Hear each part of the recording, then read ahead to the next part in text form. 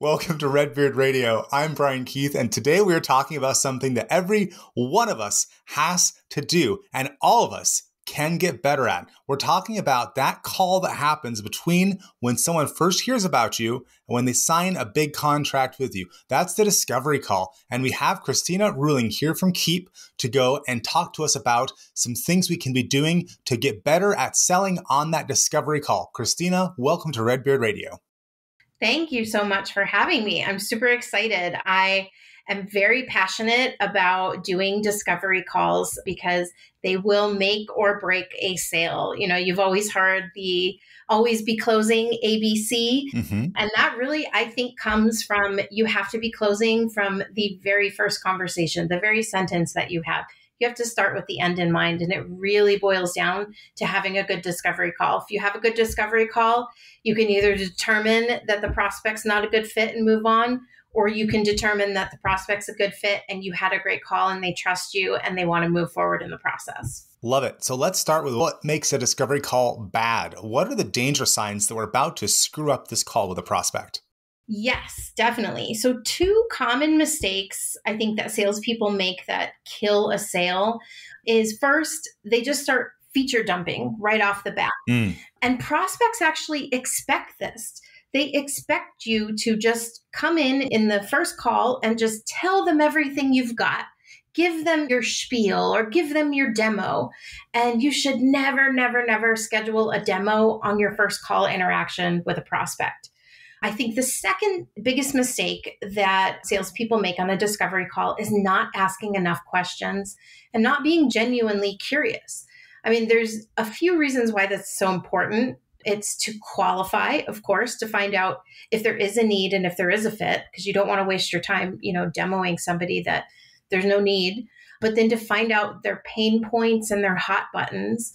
And doing this really also is what builds the trust and the rapport. When you're genuinely curious about their business and you ask those questions, that's really what builds trust and rapport because it makes the prospect feel like you care about them and their business and their needs. You don't need to build rapport at the beginning of the call by talking about the weather and all that small chit chat. That is not rapport. Tell me about how I can assess if the questions I'm asking are the right questions in my discovery call. Yes, good question. So if you want to control what happens at the end of a sales call, you need to focus on the beginning, right? So a simple tool that any salesperson can use to gain control of a sales call is by doing what's called an upfront contract. It's something that I learned in Sandler training. And until I learned to master this, I would get so many prospects telling me, hey, I don't want to answer all of your questions about my business. I just want to learn about your product. And that completely created friction and the deal would just die from that point. Yeah. So a salesperson must have control of the call at all times, but the best salespeople can spin it so that their prospect feels like they're the ones controlling the call, which really lets their defensive guard down. As buyers, we immediately have our defenses up. For example, we'll walk into a car dealership with our armor on, determined not to get sold by the car salesman and pressured. And our defenses are up. And so it's natural to want to keep your cards close to your chest and not divulge too much information to the salesperson, out of fear that they're going to try to use it against you to pressure sell you, especially when you're asking them pain points. So before I talk about the good questions to ask, I want to talk about how you get permission to ask those questions so the prospect is comfortable answering them.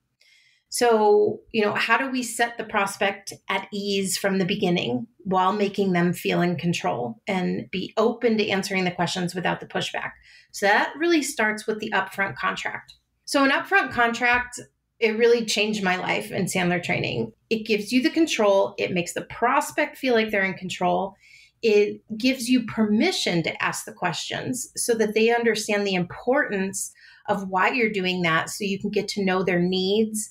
And then that really shows that you care about them and it builds the, rapport and trust that I was talking about. So there's the first few things to remember on an upfront contract and what it does. First, It removes confusion by making sure that you and your prospect have the same thing in mind. It puts your prospect at ease. People always feel better when they know what lies ahead. People love to buy, but they hate to be sold. Yeah. Get your prospect to see you as an equal partner in the process. You're there to diagnose and solve the problems, and you can't do that if the prospect views you as a nuisance or somebody that they can just boss around. The upfront contract is a couple of things. First, you want to set a time agreement. So always confirm, hey, John, I have an hour down for a call today. Does that still work for you? Make sure that you're respectful of their time. The second is your prospect's agenda. So, you might say something like, you'll have a lot of questions for me about our product and service. And beyond that, what are you hoping to accomplish in our time together? So it allows them to immediately tell you what they're hoping to get out of this call. What kind of answers do you often hear back when you ask that question? That's a great question. So that's going to be like, oh, well, I just wanted to know about the different products that you have or the different services that you have and if they would be a good fit for me. Great. Awesome. You already knew that to begin with, but you're allowing them to say it and you're telling them that you care about answering their questions, and it's not just all about you. So then the third thing to talk about is your agenda. You say, I know you're going to have a lot of questions and I'll have questions too to better understand your needs and your goals and your areas of opportunity to determine if I can help you. And then you ask them for an agreement on that. Does that sound good, John? Great. Okay. And then you want to talk about the outcome at the end. This is super important. You can say something like, at the end, after I get to understand your business needs a little bit more, you get your questions asked, then you and I can come to an agreement at the end if this will work and you want to move forward and we'll make a next step in the decision-making process. Or if we decide it's not a fit and you might want to go elsewhere, then we can, part ways. So you're limiting the investment of time and energy into the buying decision on both the part of the salesperson and also the prospect. Yep. Love it. It's taking the ease off of them where it's slowly letting their defenses down because you're telling them like, hey, if we find it's not a good fit and it's a no, like it's totally cool, John. You can go your way. I'm not trying to pressure sell you into anything, but I genuinely care about what your needs are so that I can best help you. And then the last thing in an upfront agreement is you always want to remind them that 5 minutes before your time is up, you want to leave 5 minutes to set the next steps. Because oftentimes you'll start feature dumping and then your time is up and then the prospect is like, okay, thanks, gotta go, talk to you next time. And then you're like, wait, I want to set a call with you for next time. And then you just don't get it. And then you're just going to hope and pray that they call you and they're just going to get on the be back bus, which is, hey, I'll be back when I'm ready. And you never want to do that. You always want to set your next step. Now comes with the questioning, right? Like you asked me, what kinds of questions should you ask? One of the best things I learned in my first professional sales job almost 20 years ago, I'm aging myself here, was that features tell, benefits sell.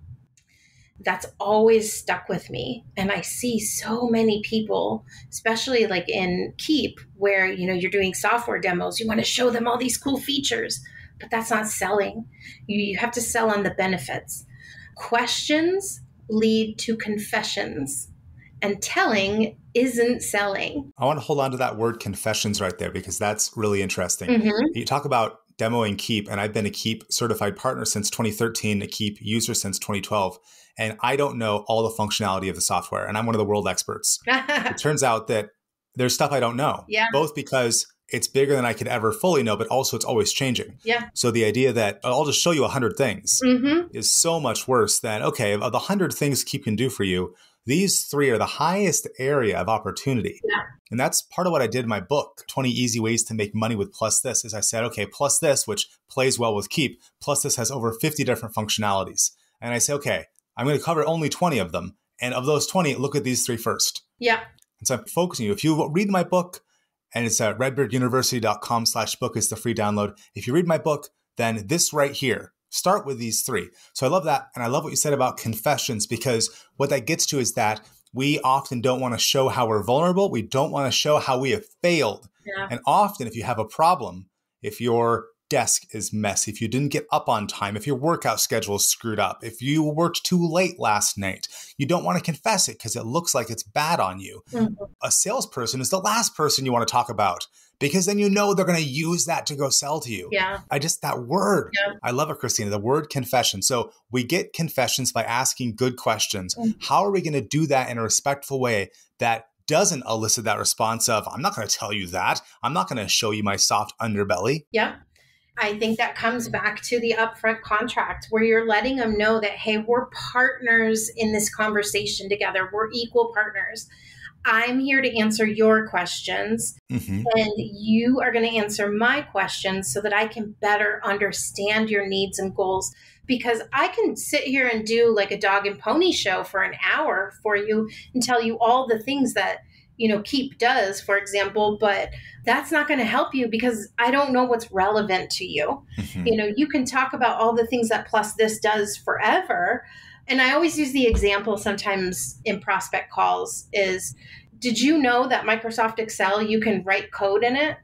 Well, if I was demoing Microsoft Excel to you and you don't have a need to write code, why would I show you that? Why would I talk about that? That's just going to confuse you. And then you're going to think, oh, well, it does too much. I don't need it. But in reality, we all need Excel in our lives. And it doesn't treat a person as an individual, right. Which if you're selling something like Keap, which is all about automated individualized follow-up, but then you're treating the prospect like, I'm going to give you the same talk I gave the last 100 people, mm-hmm. and ignore the fact that you have your own problems and your own ambitions. Mm-hmm. It's that really, I'm talking to you, Kristina, as a human. I'm not talking to you as one of the 100 guests on Redbeard Radio. We're having a conversation about us. This is not a templatized conversation. It's me talking with you about your field of expertise to go deliver that to all the listeners. Mm-hmm. And you got to feel that. If it feels completely templatized, like there's no heart in the conversation, people are going to notice that. Our BS detectors are better than they've ever been. Mm-hmm. Absolutely. A lot of people can do their own research online for days. Right. No legit business owner is going to take an hour out of their day to schedule a call on your calendar just out of sheer curiosity if they don't have a real need and real pain. Well, and it's not good either for you, because if you're saying my time is worth so little, just go ahead and book a time with me if you're casual. That's no good. Yeah. That when I'm talking to people about hiring me as a fractional COO, the answer is great.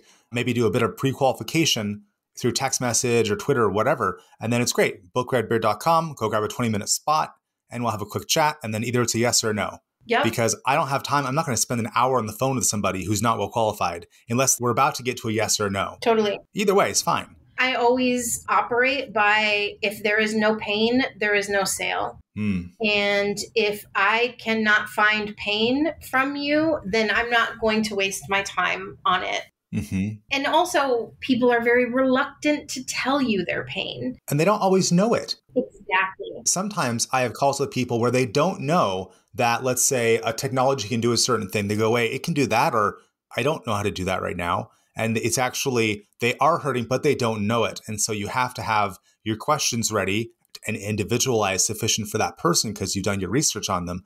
For example, with my fractional COO part of my business, a very common question I ask is, so in your meetings, and I'm talking to the founder, right? In your meetings, is it you asking people how they're doing, or is it someone else running the meeting following a set agenda? Yep. And of course, the answer is always, it's pretty much me asking people. And I say, okay, well, what would it feel like if each week you attended your team meeting that someone else ran following a set agenda and everyone gave their 2 or 3 metrics and then you just got to attend the meeting? How would that feel? And people go, oh, because they didn't really think about the fact that how they're running the team meeting is actually sabotaging their profits. But as soon as they hear that, they go, oh, so you've elicited this need that maybe they didn't know, that you brought it to the surface through asking a good question. Yeah. And then you can dive into, well, what would that look like in detail? Let's talk about how we would get there. Yes. Completely individualized for that one entrepreneur. That's so important. The saying of people, you don't know what you don't know, it is truly powerful. And a lot of people will get in these things and they may not have pain, but it's because they may not know the pain. And so you have to ask the right questions to get them to come to the realization of the pain that they do have. And what's really important is when you dig into the pain, you have to get them to convince themselves that they have this pain and they need this product or service, because people don't argue with their own opinions. You can't tell them that they have the pain. You have to ask the right questions for them to say, yes, I see that now. Now I understand what this is costing me by not having this, things like that. And I think that asking those leading questions, so it could be something like, how many more leads or deals would you have if you had something like this in place already? Because they don't realize that. They think that, I'm using Keap as an example, they think that maybe just blasting newsletters out to their people once a month is following up and it's automation, and it's not. And they don't realize that there is, automation that you could send out that puts people in certain buckets of where they're at in the pipeline and send the right message at the right time according to what they're interested in. And that will help you increase your sales conversion. Like Macy's is horrible for it. I always use a Macy's example. Every day I get a freaking Macy's sale in my inbox that says Macy's one-day sale, and I might get Macy's one-day sale on men's underwear. I don't need men's underwear. They're not tracking my behaviors and what's important to me. And people don't understand, like, if you have those things in place, you probably get a lot more sales and you're leaving money on the table.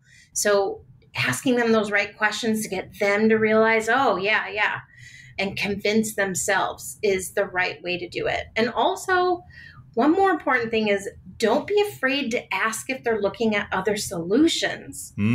Yeah. So many salespeople are hesitant or afraid to ask if they're looking at competitors. And you don't know what you're up against if you don't know what they're looking at. You have to understand their buying process, and understanding what competitors they're looking at will also help you leverage, how you can pitch your product against that. I think that's so important. I was in a sales call where the prospect asked me about what would it be like to go with an agency instead of going with me to do COO kind of work. And so I told him, I said, well, here's the plus sides and here's the downsides of that kind of experience. Here's what your budget's going to look like, on and on. And that gave him the information, because I was, shooting straight about, there's some good advantages over hiring a team versus working with someone where there's a person you're working with. And that was able to go increase the trust, as we're talking about what all he really cared about, where he could identify, for what he cares about, he actually wants me to think of his problems as my problems, not an agency that has a number of project managers that are supporting according to a templatized process, etc. And that's really good that he brought that up. But what would have happened if he didn't disclose that to you? Yeah, it's interesting. I don't talk as much about, there's really two basic different kinds of fractional COOs. There's the people where it's a person you're hiring who is spending some of their attention, or there's hiring an agency where they have a templatized process, which has some significant benefits and also has some lack of customization downsides. And you have a lot of junior team members involved, which have their own pluses and minuses. Just a different experience will probably get you a different outcome. I love it. I want to give one more thing that I think is so important, aside from asking for competitors. Always ask for objections. People are hesitant to give you the objections. So at the end of the call, ask them, is there any reason why this won't work for you? Again, questions lead to confessions. And if you just ask that, is there a reason why this won't work for you? They're going to bring out stuff they may not have told you in the first place, so that it allows you to prepare to overcome those things. Super important. I love it. Sometimes I ask, what's the worst case? If this doesn't go well, what would that look like? And then let's compare that to your worst case if you don't bring me on. And if you continue to have all these problems you, the prospect, just talked about in depth, if all those things keep on happening for 3 months, which is our standard initial contract length, what's that going to feel like if that is your reality for another 3 months? Let's compare worst case to worst case, just to get a sense of what are you risking. Let's bring up to the fore the financial risk, the energy risk, the focus risk, so we can really have a good conversation, and so we can wind up with a yes or a no by the end of that conversation. Yep. I love it. Well, Kristina, you've given us some great tools here. Let's go list them off here. We have the conversation contract. How did you phrase that? Upfront contract. Upfront contract. We have the questions lead to confessions mindset. What else did we talk about here? We talked about how doing all of that will really break down the defenses and the guard for your prospects. Super important so that they stop holding their cards close to their chest and they understand that you're asking those questions because you genuinely care. You inspire me, Kristina, to think about if our goal is to sell to an individual, to a specific person, then while we can say we have their best interests at heart, it's also we have the goal of selling to them. If instead our goal is to sell to all the people who we ought to be working with, for whom it is actually an advantageous situation, that feels different. I would actually change that and say the goal is to help. Yeah. If I'm a direct salesperson, my goal is not to sell on every call. My goal is to help. If I feel like I can help you, I'm going to help you. But if I feel like it's not a good fit because you don't have the right things in place or you don't have the right mindset or you just don't need it because you have other good tools in place, I don't want to sell you. My goal is to genuinely help. So keeping that in our hearts as we're working on breaking down the defensiveness of our prospects, that's what makes that a noble, ethical, honorable thing, is if you keep in your heart that your goal is to help people, which might mean helping them say no to you or say yes, and keep that in our hearts. Oh, and helping them get out of their own way sometimes. That's critical. Because when you can help somebody, sometimes you have to ask them the right questions to help them get out of their own way. Yeah, hugely important. Kristina, thank you so much for being on the show. Where can people follow you? People can follow me on Facebook, Kristina Rueling. That's Rueling, Kristina with a K. I'm the only Kristina Rueling out there, so you just search for me. One and only.